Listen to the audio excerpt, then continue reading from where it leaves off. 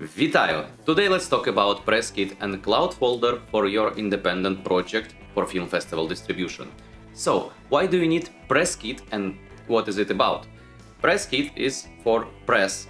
So, this is a communication from film festival to different kind of media to promote your movie and promote the festival. So, the press kit you need for two reasons. First reason is to save your time in the future, not to answering repetitive questions from film festivals. And second reason, to save time for film festivals, not to ask stupid and repetitive questions to filmmakers. Pretty enough, you just spend a couple of days for your press kit and then you are free to go and distribute your movie and help festivals to do it. So, what you need to understand about the press kit in general, the information that festival needs to make a post in social media, put information to their website, and put information to their brochures during the film festivals when it happens. Given that, you need to put in press kit all this essential information that you have about your movie, about yourself, stills from the movie, and some extra additional information to cover all these things that film festival can do with your movie. And now I want to share with you my press kit that I did after days of research, the best short films that happen to be in the biggest film festivals. I combined them, took essential information, and end up with this template for press kit. So let's do it. So this is a press kit for my short dark comedy Crabgirl that I did in 2017. Let's look at this file in PDF. Also, you can do it in Word format, doesn't matter, but I did in PDF. Originally, I did it in InDesign. Of course, you can use any software that you like.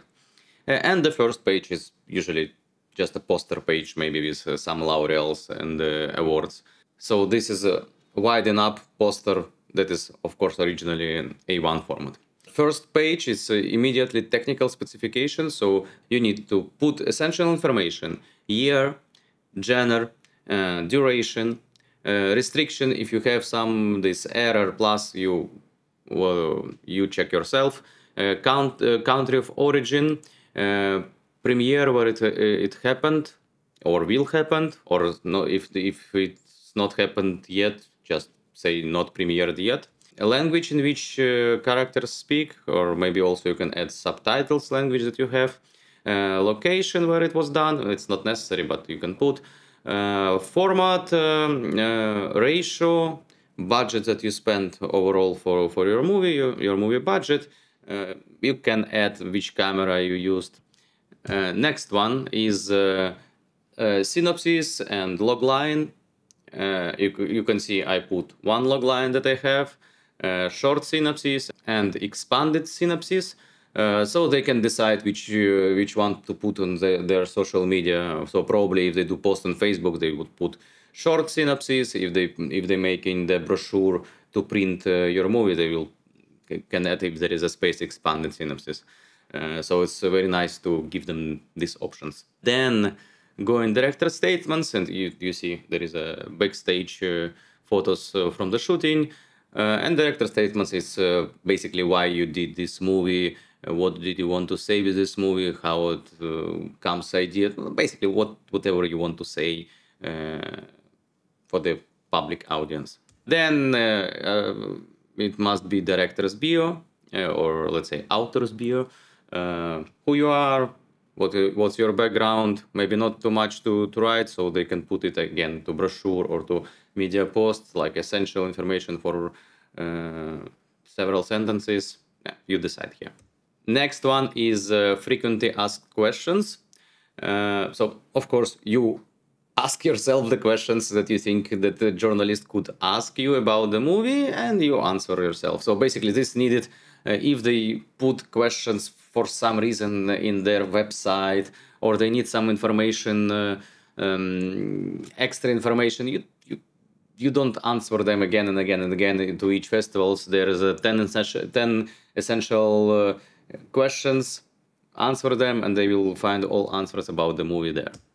Then you can edit, you can not edit. It's not obligatory, but just I think it's nice to make. So your cast and crew, you can see from a cast I ask their opinion about the movie, what they think about the movie. Crew, I did their background and then information about them, so they can be promoted as well. And it was like a main crew and cast, and then all the cast and crew with links to their IMDb. Why it's needed? Because you can, for example, win best sound director, so they can have a link, or best art department, best script, and the festival will already know where is this person and where is their IMDb link to them, to their connections. Then some pictures to make a good looking press kit. So these pictures is stills from the movie. And here last page, and this is very, very important. So here must be, there is my contacts and link to photos. And this is very important because press kit, like here's your text information, but going to link to photos, this is like something that Festival Communication Manager can download original size of the files and publish it or print it. And you can see, basically, there is all photos that was mentioned before. This is a backstage photos, director's photos, poster in different formats. You see small, big, original you can put, so they can do whatever they want, like with L'Oreals, without L'Oreals. So they can options and screenshots, but I named it wrongly. It should be stills. You see here, still. And yeah, this is essential information that you need to have in your press kit. Of course, feel free to add something more if you want or need your project can say. But this is the thing that festivals can need from you. This was the episode about press kit, and if you like it, subscribe, and write in the comments if I missed something and you think that press kit need to have more. See you next week.